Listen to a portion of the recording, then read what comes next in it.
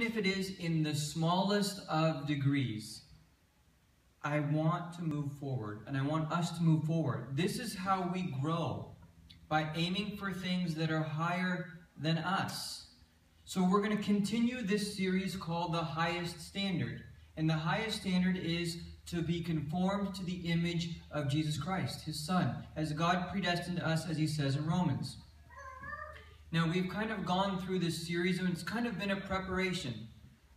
We said that the Orthodox growth in spirituality, the first stage is purification, which is getting rid of the bad. You can't just acquire the good and be like Christ, and yet we have all these sins. So we started off talking about repentance. And we talked about repentance for even the small sins. And then we talked about humility, without which you could never acquire anything in your spiritual life. And then we spoke about obedience. And then we had Holy Week. We're going to continue now with some of the more positive qualities of Christ's character. These are the things that we love most about Him. And the second stage of Orthodox spirituality growth, purification is getting rid of the sins. Sanctification is the acquiring of the virtues. Now, I want everyone to understand, being like Christ is not merely just a matter of the will. You can't just decide to do it. And you can't just come up with a plan kind of like we're doing. And I don't expect anyone in the last 6 weeks to have achieved what we're talking about. Just by hearing them or talking about them or reading them doesn't make you all of a sudden like Christ. And I feel like many of us have tried aspects of being like Christ that we've talked about and maybe have felt disappointed. You know what? I expect that. It's important to know that this is the process of becoming like Christ. And you won't acquire a different virtue every week. You just need to know what is necessary for us to become more Christ-like, and then we have to work on it. So don't be disappointed if you haven't become completely like Christ yet. The most important part of our spiritual lives is the grace we receive from God and the Holy Spirit. And I don't know, we haven't really touched on that much. We've kind of talked about the things that we do. But I want to emphasize, we cannot do anything on our own. Our participation, our struggles are extremely important and necessary. We won't get anything by just saying, God, give me grace and let me be changed. Our struggle is necessary, but it is impossible for a human to just become like God without the help of God. That should make sense, right? The finite human will never become like the infinite God without the help of God. And that's why this is so overwhelming. So what we talk about in the Orthodox Church is a synergistic relationship. And if you go back to your vocabulary when you were in elementary school, synergy is when the outcome of two things together is greater than the sum of its parts. So when you work with God, you can achieve much more than just two people coming together. It'll be more than what you have expected. And so we need more than anything, if you want to become like Christ, which is what God has commanded us to do, is that you have to seek God's grace and the Holy Spirit. I want you to realize, don't expect anything to happen without God's grace. That means, unless our spiritual lives are focused on being united with Him, then what we're doing is kind of like a behavior modification process. And that's not what we're looking for. What we're looking for is not just changing behaviors, but changing who we are. We're looking for our whole person to be different. I've heard of people call some holy people, they say they were like angels from heaven living among us. That's a process where someone becomes like an angel. Or they said this person was the living gospel. That's not just a decision, I'm going to now live and be the living gospel. It requires a union with Christ in order for you to become that. This whole idea of changing ourselves, this is what theosis is. So theosis, this concept of becoming like God, we don't become God in his essence or in his nature. What we do is we participate in the energies of God. His love, his forgiveness, his salvation, his mercy. So, in order to do this, like I said, we need God's grace. How do we get God's grace? How do we get God's grace? Saint Seraphim of Sarov wrote an article on the acquisition of the Holy Spirit. It's amazing.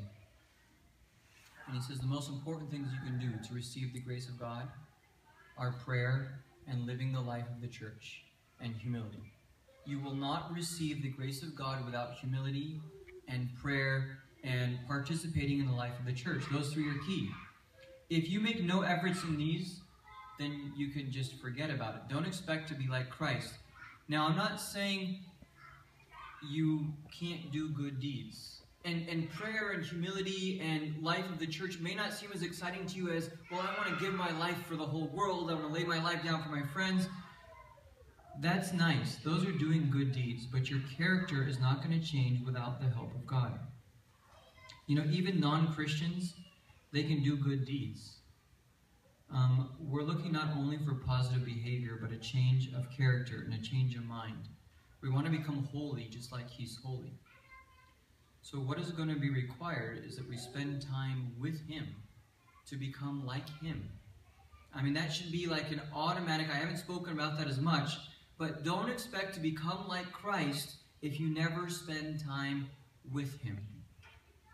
And that's the most important thing, and I think a lot of us forget that. And I've kind of focused on the things that we do, but I really want you to realize that you need to have a relationship with God, and you need to receive his grace.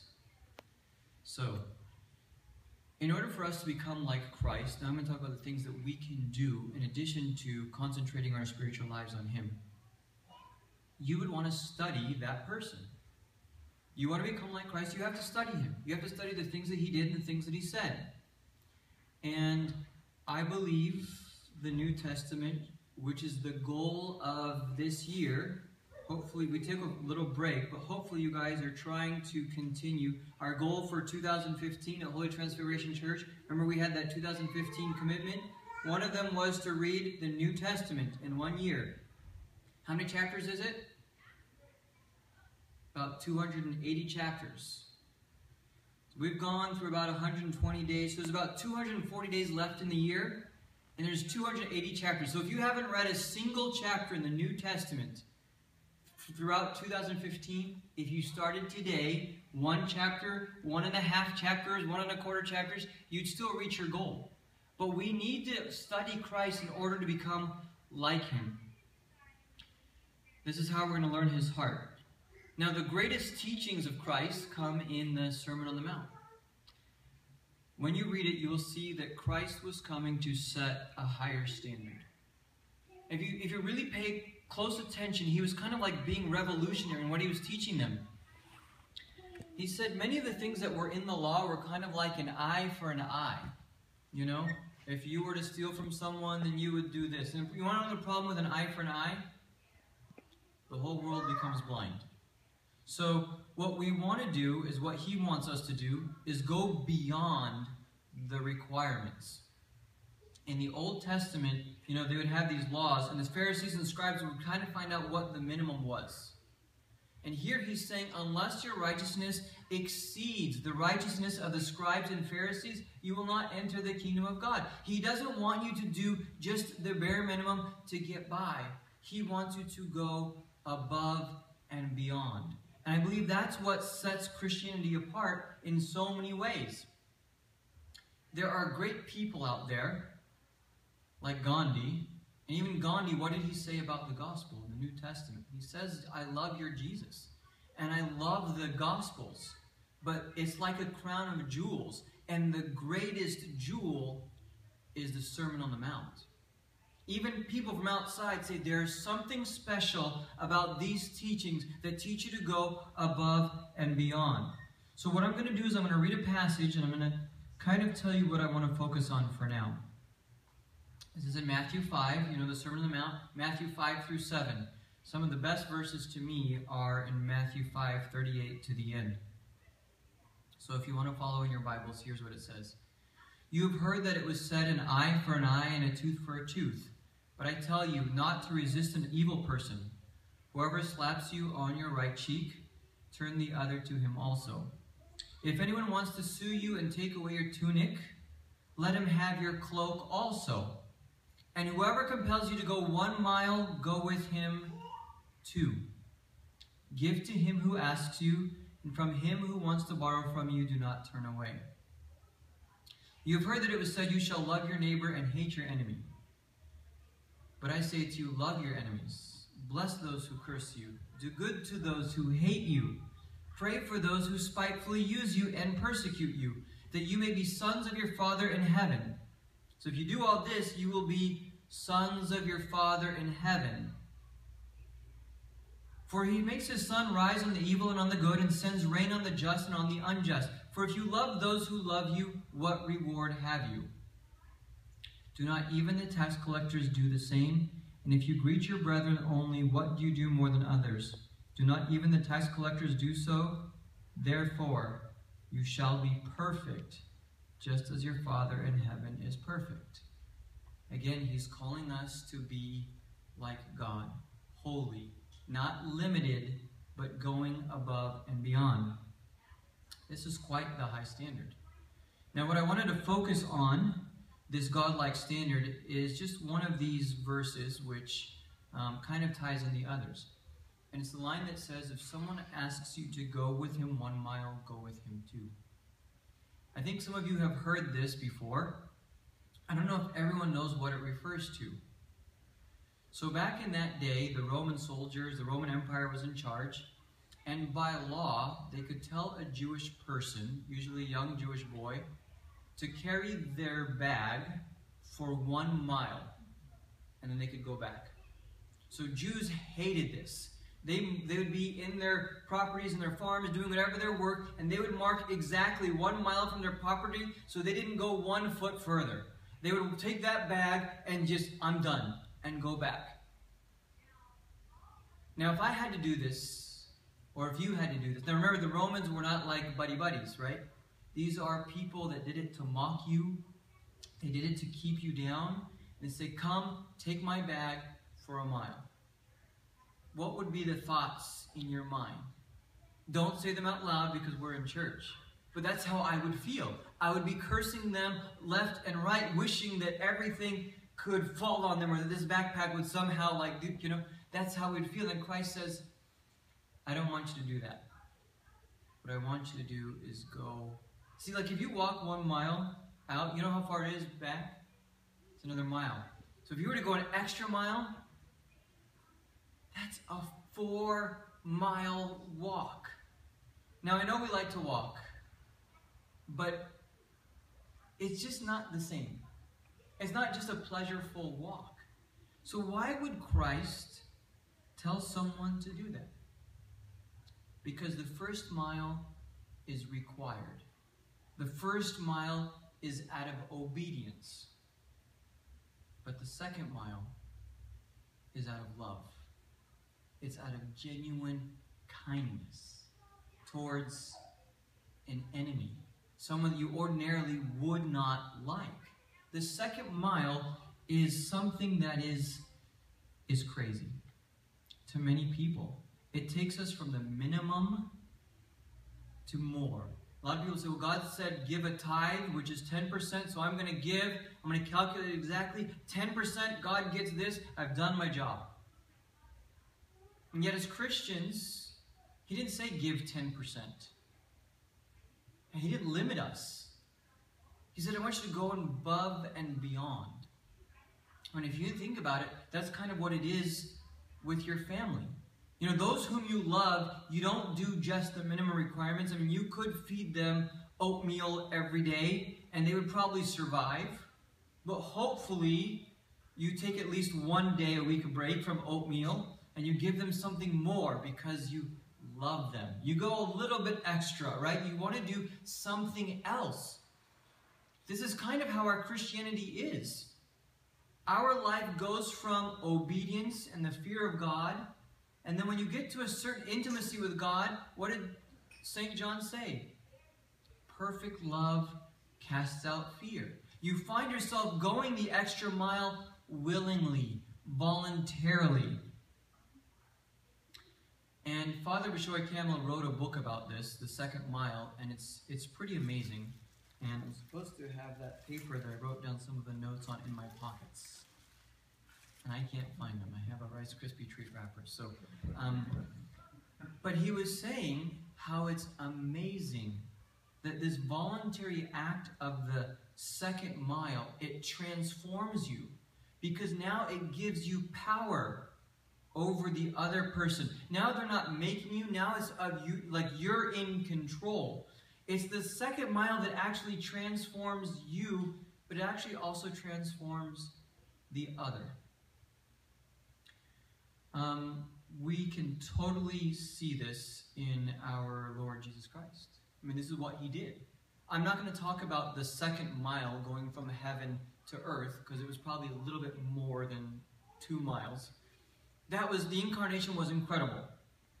I'm not going to talk just about that, but what about not just healing someone, but forgiving them? What about not saying hello to Zacchaeus, but going to the evil tax collector's house? The Samaritan woman was totally out of his way in the middle of the day. I mean, it was not comfortable. It was a hard thing to do, and yet it was the second mile. He made it his goal to go beyond the norm. Do I need to talk about the washing of the feet of the disciples, which we talked about on Holy Thursday evening? Need I say much about going to the cross willingly? He didn't just die on the cross, but while he was there on the cross, hanging in agony, he said, Father, forgive them, and he made excuses for them because they don't know what they're doing. He's dying. He could have just died and said, I'm done. But in the end, he made it one step more. This was his teaching. That was his way. And that's what he wants our way to be. His followers did the same thing. I'm going to read to you from Ephesians chapter 4 and see how this is exactly the second mile. Therefore, putting away lying, let each of one of you speak truth with his neighbor. So he's saying, don't just stop lying. Now I want you to speak truth. He says, we're members of one another. He says, be angry, but don't sin. Don't let the sun go down in your wrath. He says, let him who stole steal no longer, but rather let him labor, working with his hands what is good, that he might have something to give who was in need. Usually people who steal are in need. They're getting for themselves. He says, I don't want you to just stop stealing. Now I want you to get a job. Now I want you to have abundance, so now you could then go and give to those who are in need. He says, let no corrupt word proceed out of your mouth. But he doesn't say just don't say bad things. He says, but what is good for necessary edification, that it may impart grace to the hearers. You see, this is all throughout the gospel. It's not meant to just cut out the bad.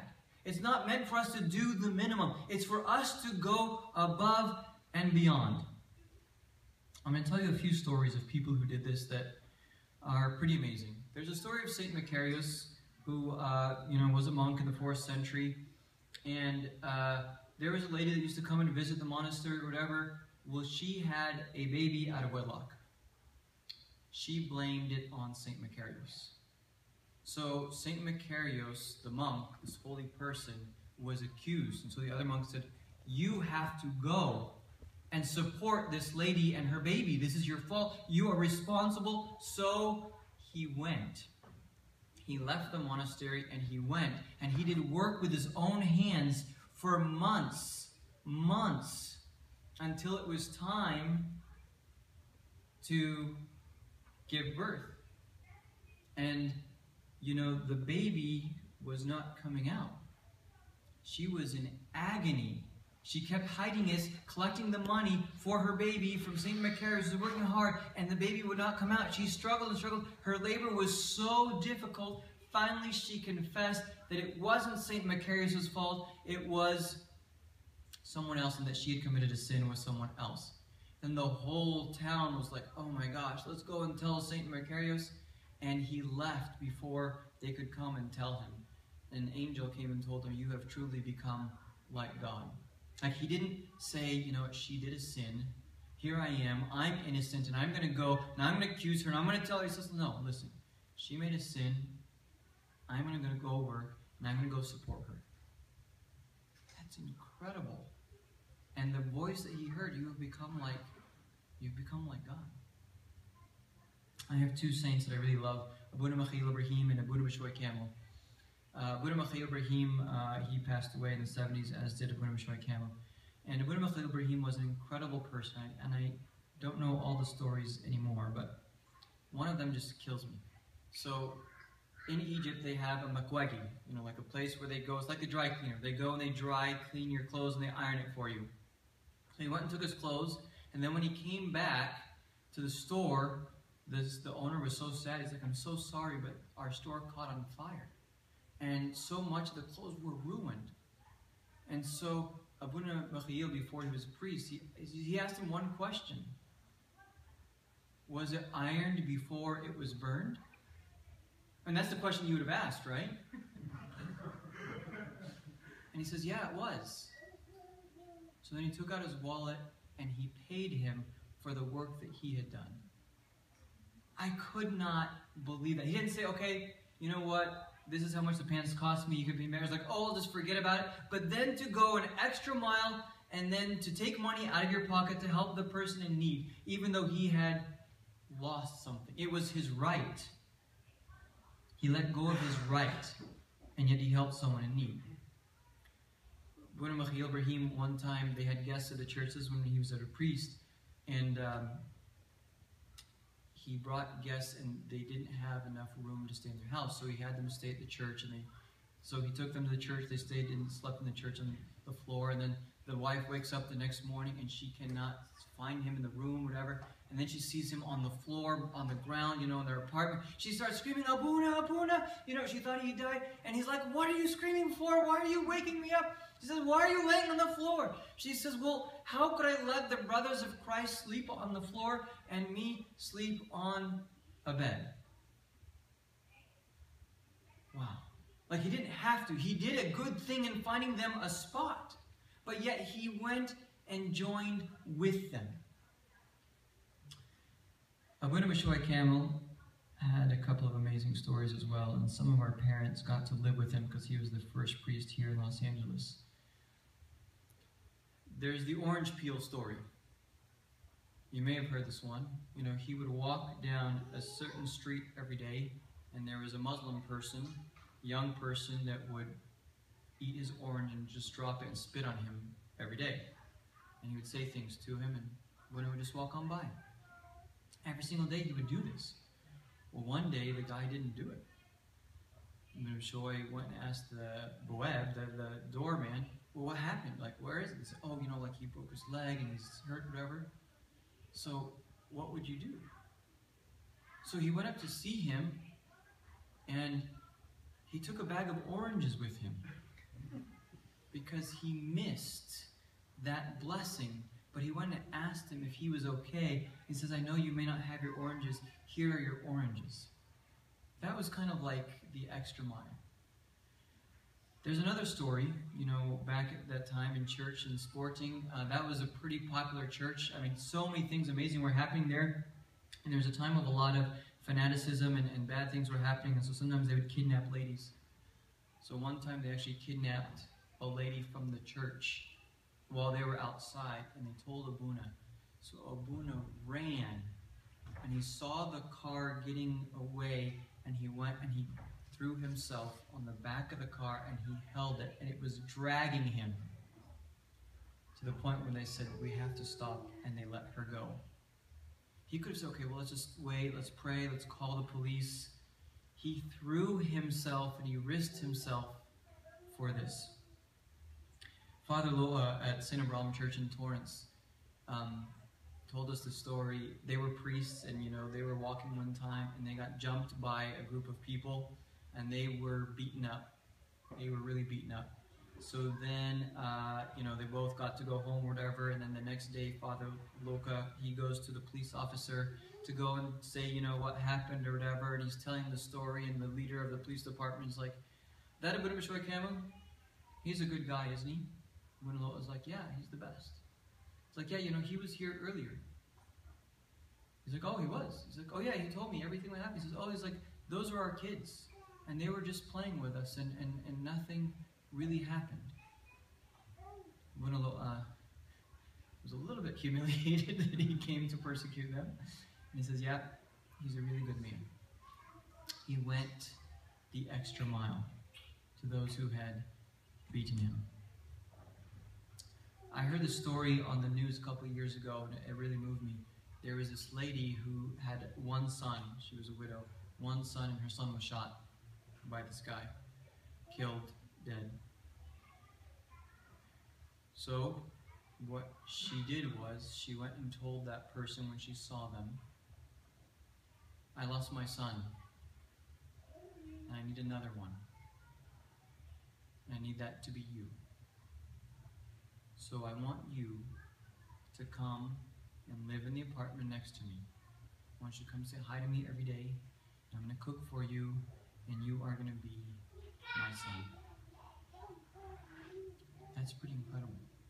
And that is the love of Christ's commandment going above and beyond. When I looked up the second mile on Google, I put the second mile Christian so that it would be Christian websites and Christian sites. I got over 3 million hits, like 3,180,000 websites about the Christian second mile. So many churches are called the Second Mile Church. So many ministries are called the Second Mile Ministry, that people want to go above and beyond. They want to not do what is required, but they want to go not the obedience, but they want to show love in a special way. You don't know how many times the second mile, not only does it change you, but it changes the other person. Now, I'll be honest, the second mile is exhausting. To go the extra mile is exhausting. And that's okay. The second mile might be towards someone that you don't want to give to. If you think about it, it's crazy to go and visit people in prison. I mean, I bet most of us would want a murderer to be in prison. We want a thief to be there, a rapist. We don't want them near us. We want them to be put away. And yet there are some people that go, of all people, that go and visit them. Something really struck me last week. I had 2 friends that moved to India. Some of you know them. They moved to a village, or like a small city in India in the slums, that is predominantly Muslim. So they moved to a Muslim slum in India. And their life is now dedicated to serving the Muslims in the Muslim slum in India. I began to think, when I see, a Muslim person, in the streets or whatever, that, the lady that's wearing that, I have this almost like a negative reaction. And I have to confess, that's something that I don't know if any of us have been inclined to that. You go to apparently in Orange County, there's a lot of population there. Sometimes you walk around why are there so many here? And it wasn't until this that I realized I've got something in my heart that is preventing me. I would almost more willingly give money to an atheist. I thought, how terrible I am. See, when we give money, are you willing to give money to someone that you don't want to? Now, I'm not saying that we're supporting ISIS, but if there were needy Muslim children, would you give to them just like you would give to someone else? I don't know, but maybe that's kind of the second mile. Giving to someone that you may not want to. It's exhausting. You might give to those you don't want to. You give till it hurts. And it satisfies the needs of others, not your own. When you give to a homeless guy, you ever see a family on the corner? What is the normal thing to do? to drive them by. Or the normal thing is to like give them $1, maybe 2. When was the last time you gave the person money, they took it, and then when they got back across the street, they came to your car, they ran, and they looked at it and they were like, whoa. When was the last time you saw the homeless person and said, you know, I would love for you to just get one good night in the hotel and just shower and, I mean, I think that would be kind of like the second mile. And I think a lot of us could do it. We could afford it, probably wouldn't even, our bank accounts wouldn't even show it. And it would show it, but it wouldn't notice it. The second mile satisfies the needs of others, not your own. When was the last time you really tried to satisfy someone else's need? You know, this second mile thing has really motivated a lot of people. William Choi Campbell wrote that book, and it's an amazing book, and I highly recommend people considering it. But the second mile is really hard. It is very hard. Many of us could start by doing this with people that we love, like at home. You know, like when you're tired and the spouse is tired and you say, whose turn is it? You say, it's my turn. It's always my turn. That I'm going to stay up a little bit later and I'll clean. Or I'll wake up a little bit earlier and I'll make breakfast. Or I'll do something, you know, I know you've had a tough day. I'm going to go and I'll take the kids. Like, if we can't do that with the people we love, how will we ever get to the point of greeting those? Christ says, I mean, even tax collectors who are like heathen at that time, even they say hi to the people they love. They take care of their own. We're almost as good as the tax collectors when we do that. Christ didn't say that. I think we should start in our house, but then we have to start thinking of going outside. And I just want to say one thing before we do that. The second mile is so difficult. And you can only imagine, but the reason why I'm motivated to do the second mile is because someone did the second mile for me. Christ did something that was very exhausting. He gave it to people who definitely didn't deserve it. He gave to completely satisfy my needs. You see, I didn't deserve the second mile, and neither did you. And he went beyond the second mile, and you received it with joy. Why can we not do even the smallest extent? This is what changes your heart. Because when you start doing things for people that you may not want to, all of a sudden, your heart gets bigger and bigger, and you find that you will begin to embrace everybody, that you will serve everyone. So, I kind of looked into that passage of Ephesians 4 that St. Paul said, you know, let your words be seasoned with salt and stop lying and all these things. And so I kind of came up with a quick practice. Speaking, greeting, giving, and forgiving. Maybe we can start with those. Speaking and greeting, giving and forgiving. We can maybe do the extra mile in these. Speaking. How often are your words used to edify? I mean, it's one thing to say the usual hello.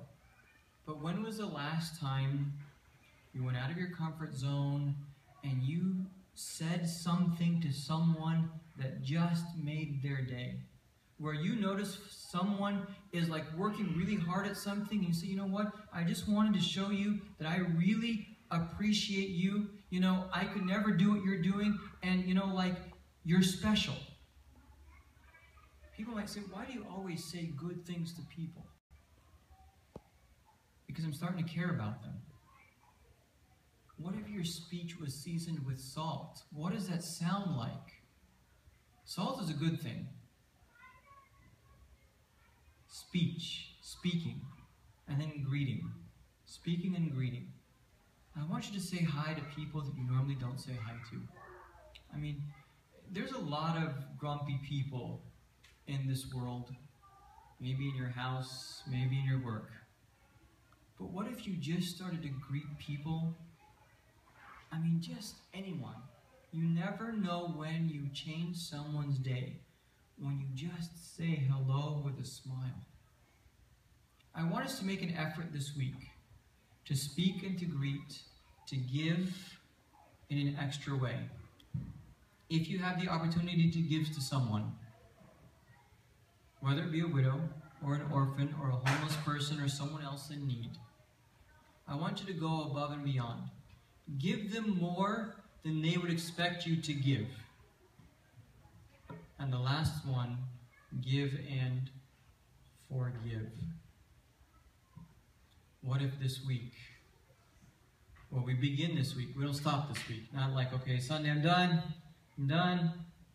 What if we begin to forgive in the hardest of situations, which most of the time is usually at home or at work? What if you forgave at a time when you least feel like forgiving? So you know what, I'm going to bear this one. It's kind of like how Christ bore the second mile for us. You know, on Thursday night of Holy Week, I spoke about the washing of the feet. And I said, I would love for our church to become the people of the towel. Hopefully you'll listen to that before small groups in a couple of weeks. I would like for us to become the people of the towel. I would also like for us to become a second mile church. Not just a church, but second mile individuals. We will be like Christ. If everyone saw that we did not the bare minimum, but we went above and beyond, they'll notice. And they'll say, why is it that you went one extra mile? You have to say it was voluntarily, out of love for you, and because someone went more than a second mile for me. May God be glorified in your first and your second miles and your third now and forever. Amen. Let's stand up and pray.